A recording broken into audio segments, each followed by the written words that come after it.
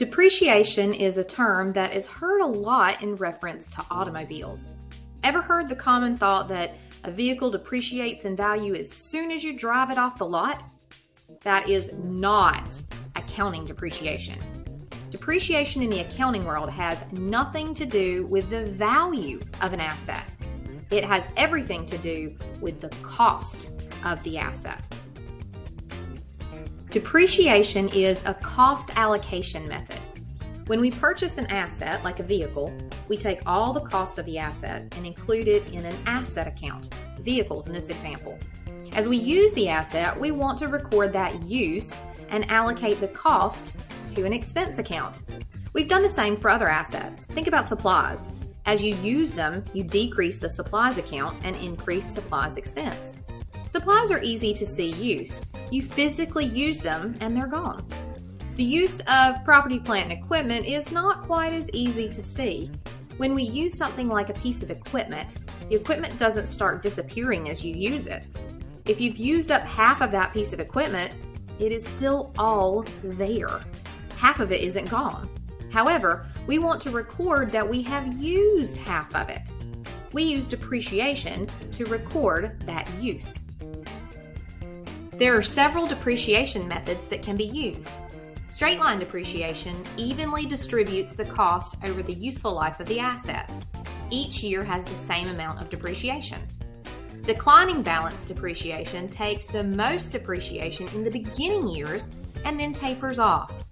Activity-based depreciation uses activity to calculate depreciation.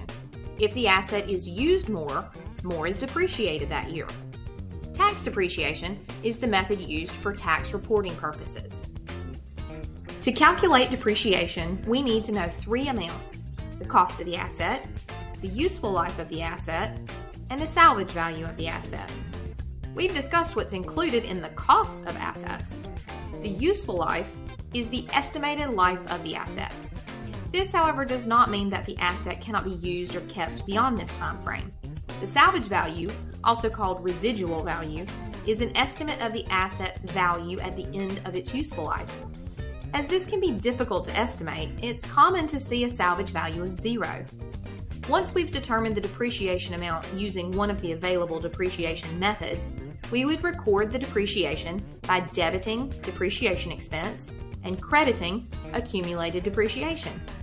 Accumulated depreciation is an asset, but it's a contra asset. Therefore, it is increased by a credit and has a normal balance of a credit. Why do we use accumulated depreciation instead of decreasing the asset account? Again, unlike supplies, PP&E doesn't physically go away with use. We are allocating the cost over the asset's useful life. As we use the asset, it is still there.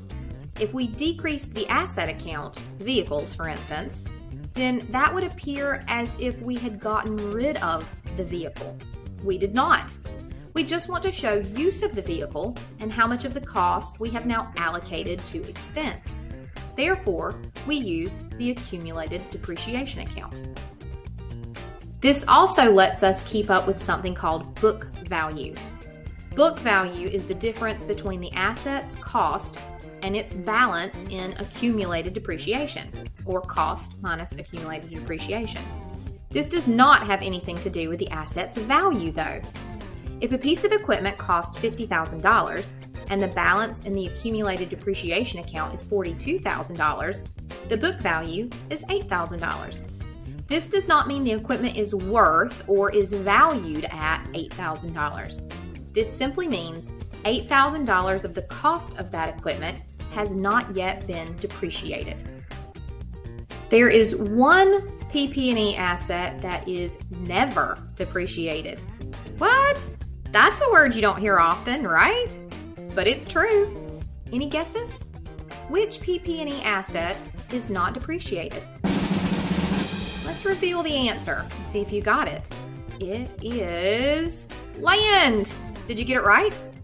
Land does not wear out like other assets, so we don't depreciate it. Depreciation only applies to property, plant, and equipment. That doesn't mean other long-lived assets do not allocate their costs over time.